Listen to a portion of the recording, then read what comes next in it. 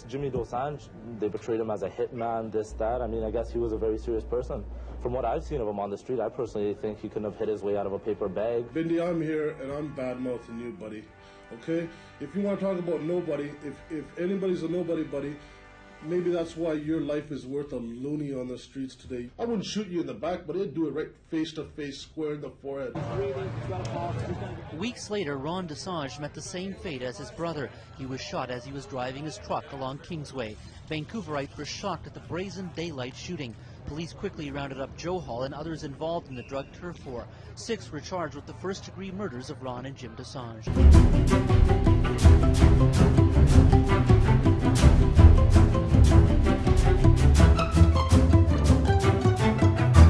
Just want these guys to know you got another thing coming, bitch.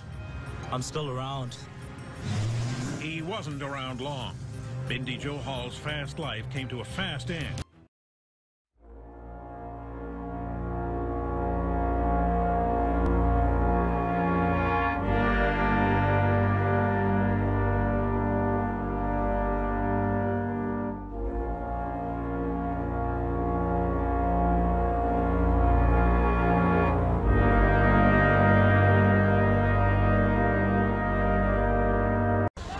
The 911 call comes in at 1:37 a.m. A shot had been fired on a crowded dance floor in the Palladium nightclub.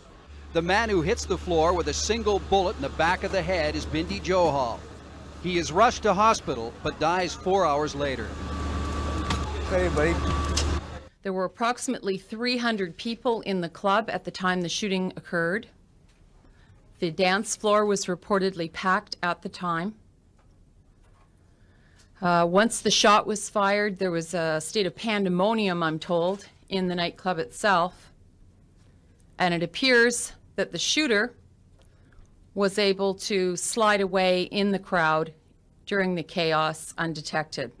Police acknowledge that they do have a surveillance video taken inside the club at the time of the shooting, but won't reveal what, if anything, they've found on it.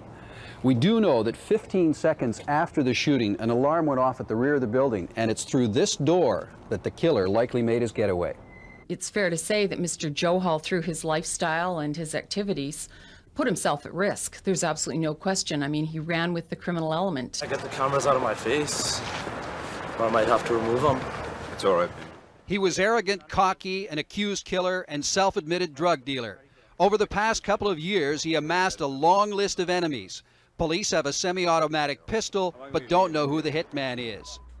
It was just a couple of months ago that Bindy associate Peter Gill was fired on at his home. Gill is in hiding, but called his family this morning to say he's very upset. In the past year, 3 other Johal associates have been murdered, and gunshot wounds have left another in a wheelchair. Mr. Johal had been making it known himself that he had been advised that he was a target and that he was on a hit list that was out there. At the Johal home in New Westminster, friends and family filed in all day to mourn a man whose flamboyant lifestyle had made him the target in a gangland hit.